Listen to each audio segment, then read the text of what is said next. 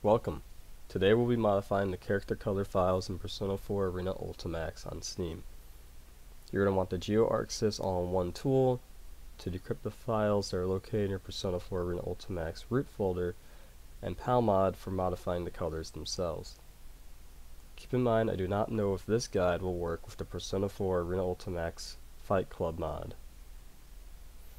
Now, let us start by going to the GeoArcSys tool, go to Batch, Crypt, Game, and you're going to want this section open for the majority of your PAL modding process. You're going to want to open your Persona 4 Arena Ultimax tool, and if you haven't already decrypted your files, take Asset, drag it onto Crypt p4u2.pac, and there should be a command window that appears in your top left. I've already went through this process, so you won't be seeing that in the guide, but I will show you what it should look like in your data folder after, once you've cleared everything out that you don't need.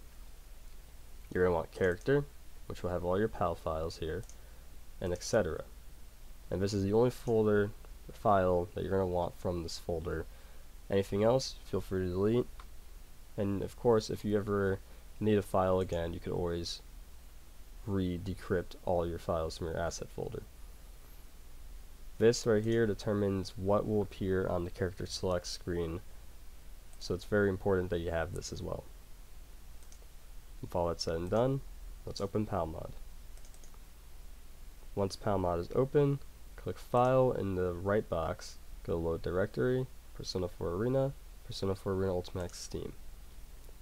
Your P4U2 folder should be located in SteamLibrary, steamapps, Common. Scroll down, P4U2, and you're just going to want to click Asset. This is where your data is located. You do not need to click Data, just Asset. And click OK. Once done correctly, IGA should appear in the left screen here, and you should have free reign on accessing all of each character's colors, accessing the colors I mentioned, their personas, and their effect files.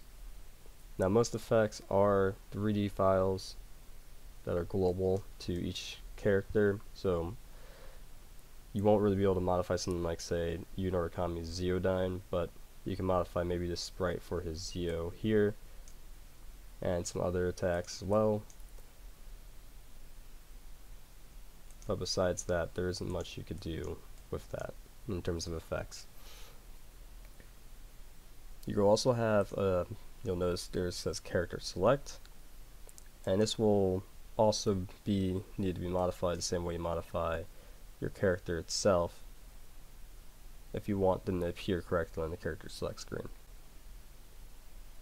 I've done a lot of modifications myself, but we'll do something very simple to you so we know that this worked. We're going to change his hair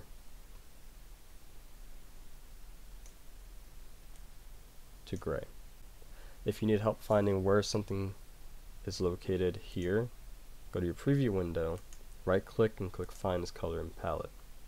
Most palette colors come in 4s or 5s or 3s.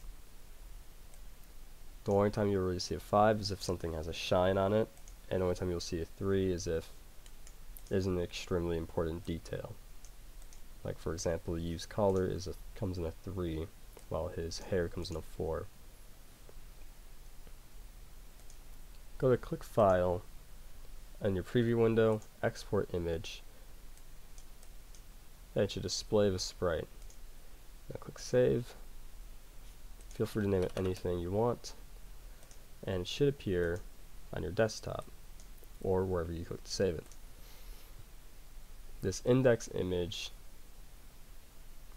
stores the information for your palette. This lets you easily share with anyone online, and also makes it easier so when you need to copy and paste your character to your character select file, you can just take the image and throw it in, and there you go. Make sure you save. Go ahead and close the program.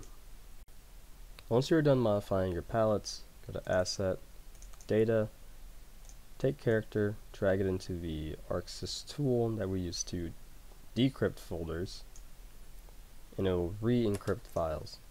Do the same to the etc.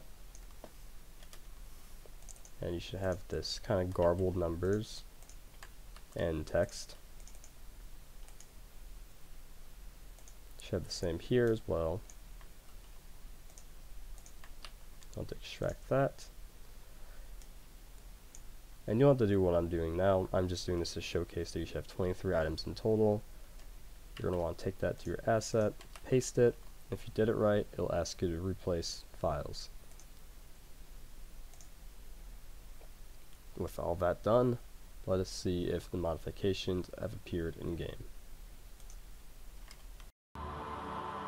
Welcome to the Velvet Room. Lend me your strength. Picture in your head your own appearance as well as your alter ego, your persona. Very well.